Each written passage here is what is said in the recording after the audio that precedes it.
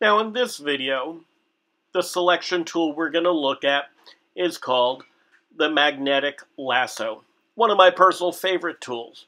What it does is that it looks at the edge of the selection, so you want something that has a very defined edge, and you choose the Magnetic Lasso where the three lasso tools are. It's the last one. And then you click on the edge, and the computer sees that difference from edge to background, and then you drag it along the edge, and it'll make that selection along the edge. Periodically, click to give it what we call an anchor point. It tells the computer that this is also still part of the edge that you are defining. When I come down to the hands, I don't try to get in between every finger. I go around it, and later on I can clean that up with an eraser tool easy enough. Now you'll see the line along the bottom of the pants. That's telling me that the computer is acknowledging where the edge is. Now I had some problems here. It had closed up on me prematurely and didn't get her entire head. And so I used the Add To option. It still took some doing it, and this is part of not having the best internet. This is a tool to work on very slowly around the object, unless you happen to have better internet than we tend to have here. So keep that in mind. I now have her selected. Okay? I'm going to open up the environment or the background I want to put her into. And there it is. And so this is what I'm going to put my selection into. So I'll go back, and then I've told the computer this is what I want. I will copy it.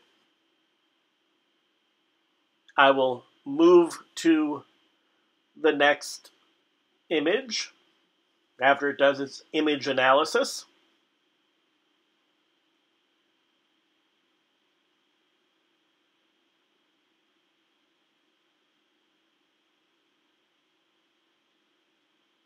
And then I paste it.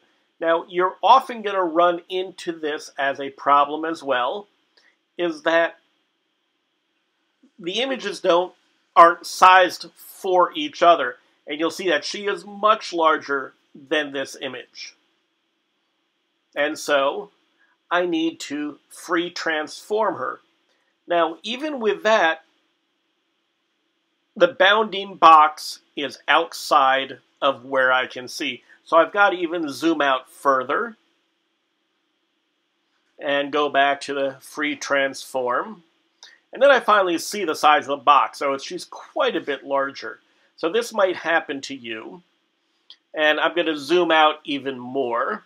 Make sure I can get all of the bounding box.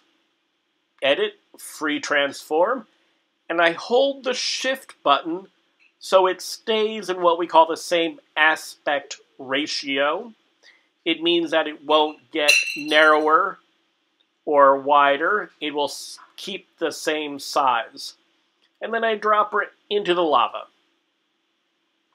Okay?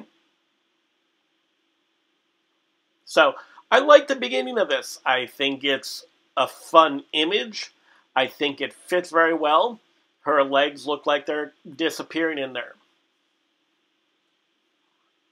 Now, what I would normally do, I'm not going to do it now because of time. I would go in, zoom in, and erase around her fingers those spots where the background came with it. Now, I want to go from good to great. So I'm going to add some smoke in here as well to add another type of effect and a feel. It also has the benefit of hiding that connection between the legs and the lava a little bit.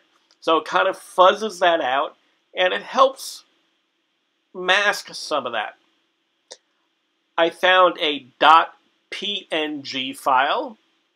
Now, PNG files have what we call an alpha channel or a transparency channel.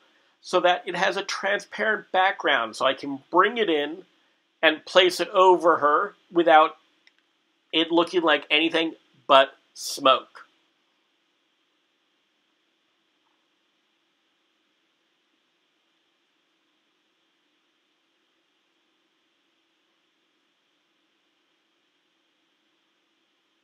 Now, I want to make sure some of the smoke is covering up that area where she's going into the lava, but not also to cover it completely. Now, I had another PNG file, and this is important to notice. When I bring it in, while it's called PNG, it doesn't have a transparency layer, so this won't work for us. I wanted you to see the difference between a true PNG with a transparency and then the one without. This still image that I'll share with you for the project actually has 3 different smoke layers. 2 of them are the same, the third is different.